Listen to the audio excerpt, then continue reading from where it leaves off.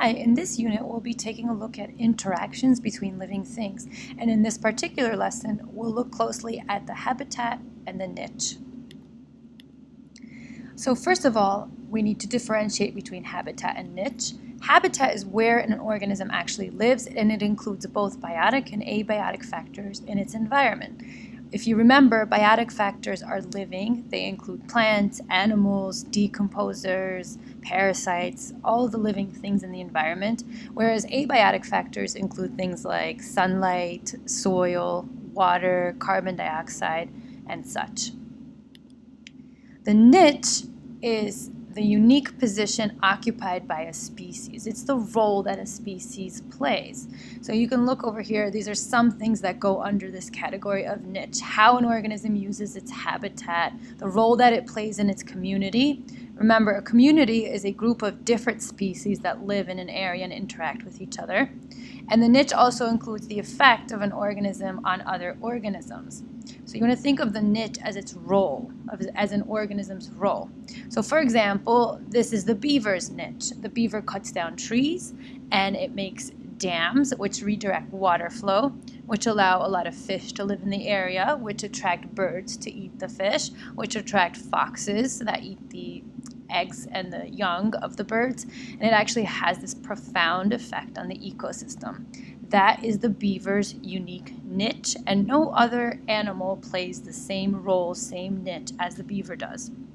One day, you're going to graduate high school and you're going to decide what to do with your life, and maybe you'll realize that you're really good at presenting an argument and you're very articulate and you like to debate, and you'll realize that your niche is to be a lawyer. Or maybe you're very compassionate and you love human anatomy and problem solving, and your niche will be in the medical professions. So that is the niche. It's a role that an organism plays. Now, in the wild, there is fierce competition for survival. Therefore, an organism's niche is limited. It's small. Now, there is something known as a fundamental niche, which is the entire range of conditions where a species could potentially survive. But there's the realized niche, which is the actual niche that a species has, which is smaller than the fundamental niche because a species is competing with other organisms for the same niche.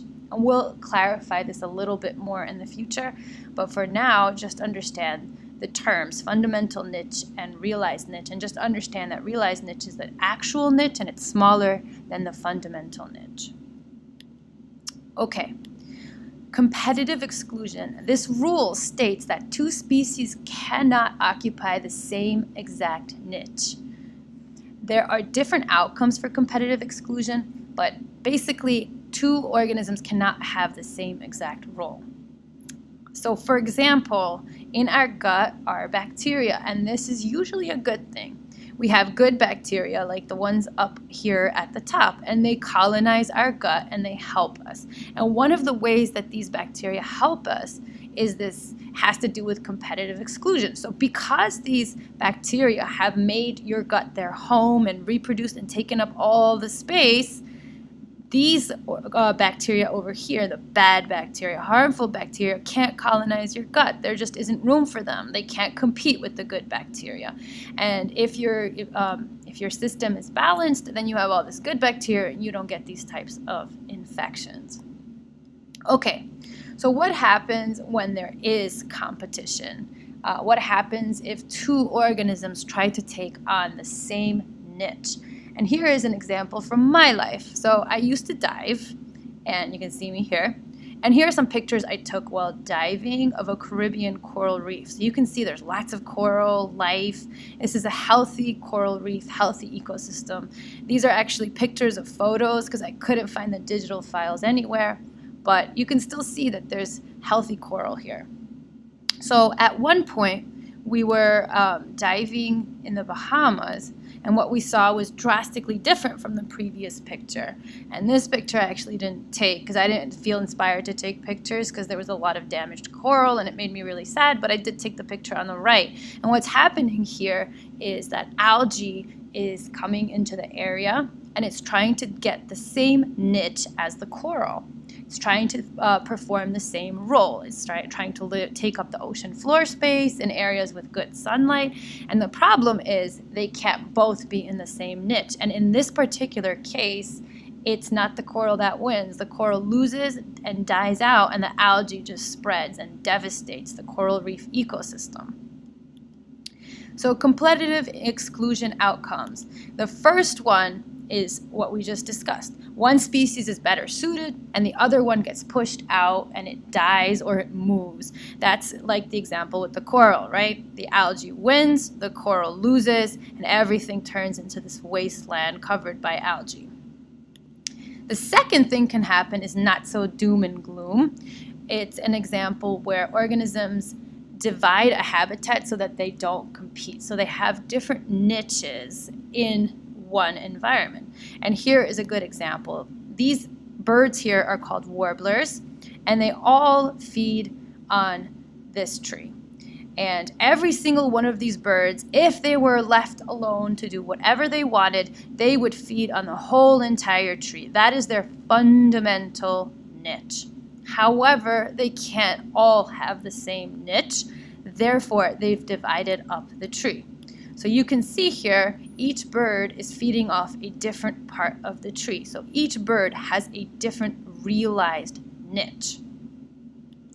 And the third thing that can happen when competition occurs is an evolutionary response, where the two species will physically change over time. They will evolve over time.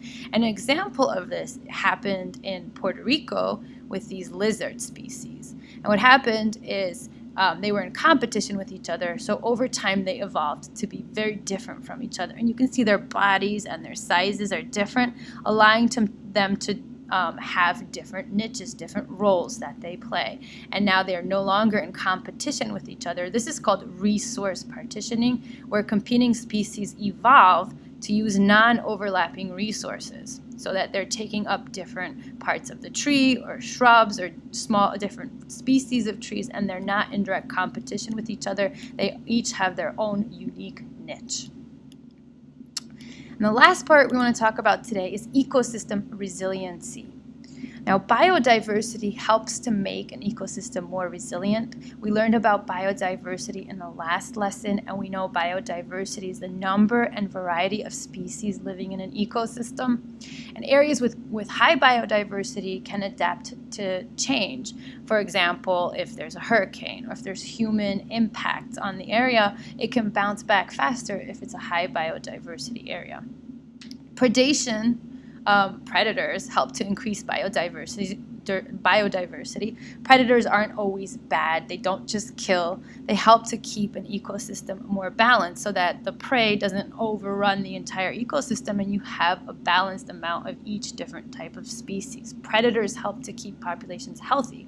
You have the example of deer in New Jersey. Their natural predator was the wolf, which we got rid of. And now we have issues with imbalances in ecosystems where the deer just reproduce out of control, right? And they cause accidents, they spread Lyme disease, and they overfeed on vegetation. So predation helps to increase biodiversity. I hope that was helpful. Next time we'll look at different relationships between organisms. Thank you.